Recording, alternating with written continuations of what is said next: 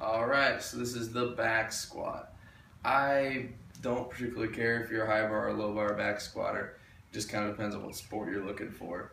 I usually go somewhere in between, so I'll show you the difference between those real quick.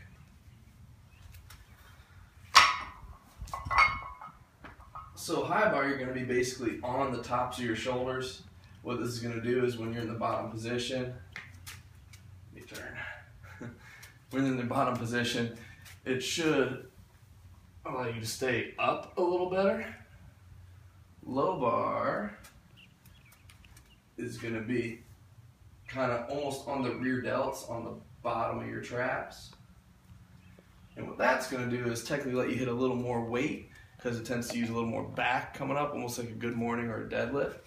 But it also hinges you forward a little bit more as well.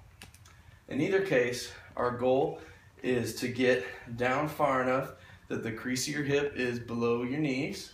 So when I'm at the bottom, can you look at my hips with the phone? Got it. Good. So the hips are even or at least below, but hopefully at least even with the knees. That's your back squat. You're good, kiddo.